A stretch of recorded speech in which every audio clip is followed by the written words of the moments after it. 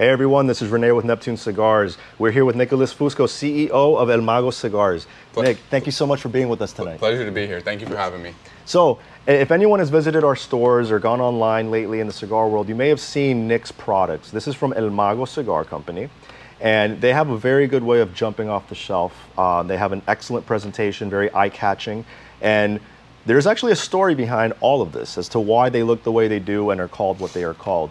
So Nick, without any further ado, can you please elaborate on your brand and allow people that don't know about it yet discover it? Sure. So I started my brand when I was 22 years old, and I made it in honor of my grandparents. Unfortunately, I made it in response to a tragic event. My grandparents unfortunately passed away in the Champlain Towers collapse, the building that suddenly came down in the middle of the night. And you know, that's what brought El Mago to life. And so I named the brand El Mago, choosing the first two letters of their names. So M-A for Maria, G-O for Gonzalo. And I chose cigars because my grandfather, my abuelo, was from Cuba, and he introduced me to cigars when I was 16 years old.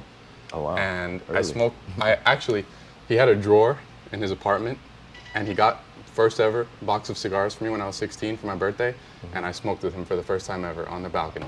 That's awesome. And so that's why I came out with cigars. The rest is history. Yep, yep. And so we have 6 lines currently, and the first line that I released is the Art Deco edition. The colors are inspired by the hotel that he bought in 1989 called the James Hotel.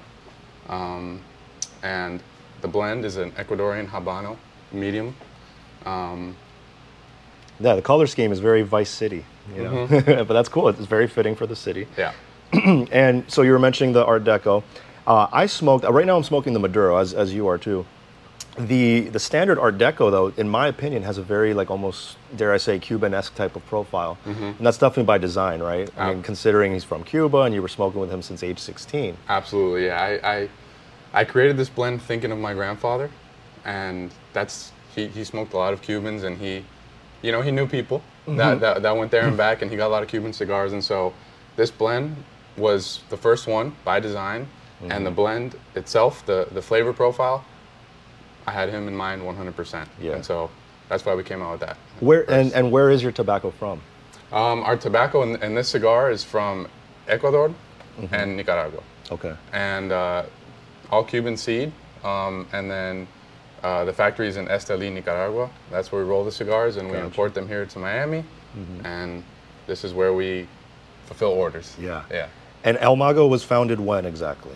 El Mago was founded in September of 2021. Wow. That's when I first, I guess, well, I can't even take credit that it was my idea to start the company. It was actually my mom's idea. And here's why.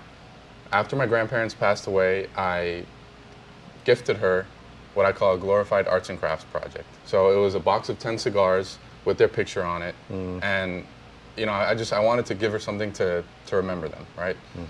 And she loved it so much, she broke down in tears and crying, and she told me, she goes, "This is very beautiful. I want you to turn this into a brand and share their story with everyone." And so once my mom told me that, that was it. You know, I was all in. So September of 2021 is when we, you know, when I created the brand, and then I guess when we really launched it, when we really kicked it off, it was about a year and a half ago. Wow. Yeah, as far as like sales goes and you know, getting the product out. So. And in a year and a half's time, you've managed to release 6 different lines, right? Yes. Different blends. Yes, and 2 more are on the way. Wow. Man, you don't take a break, do you? That's good, though. Hey, at your age, too, you got to be doing that. Thank you, man. Thank you. That's good. So after the Art Deco, you had the Maduro, which we're smoking, correct? Correct, yeah. Well, and the Shade, the Connecticut. Yes, so yeah, I came out with the Miami Art Deco edition first, and then immediately after came out with the Miami Maduro and the Triunfante, which is our Connecticut blend. I wanted a little bit of everything, right? So because you have your smokers that want something mild, and you have your smokers that want something consistently medium, and then you want smokers that want something a little more full body. Right. So that's why I decided, you know, the Connecticut Habano Maduro. And we were talking a little bit before we started about this cigar, how it's a Maduro. You have the rich Maduro taste, but it's not a powerhouse. You know, it's not made to be knocking you on your feet. Like, it's definitely a smooth Maduro in every sense of the word, and I think it's great. Thank you so much. And that is also a tribute to my grandfather, because he wasn't someone that wanted something overpowering. And so, while as the owner of a cigar company, I recognize, yes, there's people who want that, and I do plan on making that in the future, because I would love for everyone to enjoy my cigars. But these blends so far were created with him in mind, and he, you know, the flavor profile matches what he liked and what we smoked together. Nice, nice homage. Yeah. And then following those, we had the Mystic, or the Místico, and the Pepe, right? These were released almost at the same time, or which one was first? Yes, so it was these three first, and then the Místico and the Pepe, I released them at the same time. The Místico is a Cameroon 5x50 box press Robusto, and I just, you know, I get a lot of samples in, right? We get a lot of samples in from the factory to try and smoke, and we got a mold for a box press Robusto, and I just loved the way it smoked. Yeah.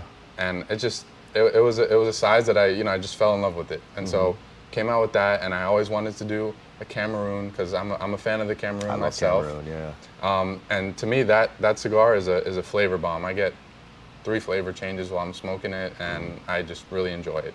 And then the Pepe that one's very near and dear to my heart, and for that reason, I put so much effort into the packaging, presentation, and the blend. And the reason why is because it's called the Pepe, which is what I called my abuelo. I called him Pepe, and so that one's named after him. It's has a little more body to it, but still not an overwhelming amount of spice or pepper. So it's a very creamy, enjoyable cigar with a great draw. And that comes, that's our box of 12, and the tubes, I wanted to change it up and make them square for this one. Yeah. Because my abuelo loved tubes. Like, even now, still in the hotel, he probably has over 200 tubes, over 200 cigar tubes that he's collected over the years. They're on display?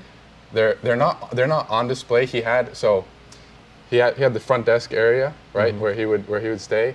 And in the back, he had all of his smoking accessories and cigars that he kept, and so they're all just there in the back. Collection of tubes, yes. The same way he left them. Wow. Same way he left them. So that's also why I decided to come out with tubes in most of my cigars, because he loved them. No, and I happen to think it's a great feature of your line, of your company in general, is the presentation. Because, you know, it's one thing, some people may try to get away with just presentation, and then the cigar is kind of, okay, you know. But you do both. You do a great presentation, you do a great product. And then now we can talk about the newest of all yours, which is El Cubano, front and center here on the table. Yep. This was just released, I think we've only had it for a couple of weeks now. What can you tell us about this one? So the El Cubano, I came up with it with my, call him my business partner, but really he's my partner in the factory. His name is Miguel Pinto. And we both have a share in the factory in Nicaragua, and he's kind of he's like definitely my mentor. He's twice as old as me, but I call him my younger brother because he's young. He's young in spirit, and we came up with this because we wanted to honor several things. I wanted to honor my abuelo, right, who's Cuban, and that's why I thought of El Cubano. And also we wanted to, pay homage to the history of cigar making, right? And also I'm born and raised in Miami, so I wanted to it's kind of like a shout out to Miami and Miami culture and all that. So I just felt like those three things were, harmonious to create a blend like this with the presentation and packaging like this. And it's done well. It's done well. I'll say that. It's done well. Here in Miami and also out of state. People all around the world really respect the Cuban culture and history of cigar making, because it's a very it's a very upstanding industry. Yeah. And yeah, so it's been good. You may as well just put 305 somewhere on it too. It's our area code for those out-of-staters. Yeah. And then you were mentioning also that, well, actually, back to El Cubano, what can you tell us about the components of this cigar? Like, what does it consist of? So it's a Connecticut wrapper, and we put a pigtail on the end, and Nicaragua binder filler, and this cigar is very, very, to me, it's the most Cubanesque cigar, and rightfully so. Yeah, makes sense. That we have. It's very creamy, earthy, mild spice, and it's a cigar that you could enjoy pretty much the same way that you could enjoy a Cuban cigar. And you know, even nowadays with some of their what do you call it? Quality control situations going on. To put it lightly, you know, it could be looked at as even more enjoyable. Right. And that's with many cigars as well. You know, but yeah, this is a truly enjoyable cigar. For me, it's a fantastic morning cigar with your café con leche. Cafecito. Oh yeah, cafecito. It's amazing. Yeah. Nice. Yeah, it's so new. I haven't had a chance to try it yet, but I'm gonna probably try it today after lunch too. Perfect. It'll be the good topper off to this. This one's amazing. First time trying the Maduro too, and guys, you got to try it. It's a great smooth Maduro, medium full. So the Pepe so far is probably your strongest offering, right, as far as strength? Correct. Yes. And then you mentioned that you have something else coming down the pipeline. Like, what do you think you could tell us about anything in the future? Any future projects? Well, I could tell you that our next two blends are, well, the very next one coming out is going to be, like I mentioned earlier, for the people who like something with a little more strength. I still intend to keep the bitterness, keep the spice, keep the pepper in check, but have it still present at the same time. Yeah. So that's going to be what's coming out next, and that will also be featured in square tube, just like the Pepe. Oh, yeah. It'll be a different vitola, but similar presentation. And then after that, I'll be doing a Lancero. Yeah? Yeah. Oh, okay. I'll be doing a Lancero. New blend as well, or is it like an existing blend? New blend as well. Wow. New blend as well. Yep. And in a tube? Yes. That might be the first time I see a Lancero in a tube. I mean, I can't think of any right now. But I was trying to think of, you know, if anyone had done that before, and I don't. Because Lanceros Lanceros in general are kind of like making a comeback in my eyes, you know. Yeah, they're very enjoyable, and the thing is that I know there's a big debate on, you know, what part of the cigar wrapper binder filler has the most flavor and is responsible for the, you know, the majority of the taste of the cigar. Yeah. And out of all the, I guess I would call them cigar experts I've spoken to who have been in the industry for 30 plus years, 40 plus years, the consensus from their part is that it's the wrapper. Yeah. And so when you have a Lancero, it's mostly wrapper. You have a lot less filler. So it's just very rich and flavorful. Yeah. And I fell in love with the Lancero the first time I smoked it. And so yeah, I'm excited for that one. Can you tell us when we can expect it to hit the shelves? About 3 months. Okay. Yeah. So it's right around the corner. It'll be this year. Yep, it'll be this year. Awesome, awesome. Yep. That's cool. Yep. Maybe in time for you know, Christmas time and holiday season. That would be amazing. Yeah. Or even after Thanksgiving dinner. Yeah, exactly. Exactly. All right, Nick. So I think that just about does it. Any last final words for our Neptune customers watching today? For any of you who haven't heard of our brand, I encourage you to please, if you do decide to give us a try, please do me a favor and scan the QR code that's on the inside of our box. It'll tell you in full detail and full length the background story of my grandparents and their journey to freedom, and it'll tell you my inspiration for starting this cigar company. And of course, I want you to all please enjoy our cigars and any cigars that you have, because at the end of the day, cigars are a great way to have a human interaction, which is lacking nowadays. Yeah. And it's a great way to create fantastic memories with new people or old friends, family, you know, everybody. So yeah, that's about it. Yeah. Nicholas, thank you so much Thank you for taking the time. I appreciate it.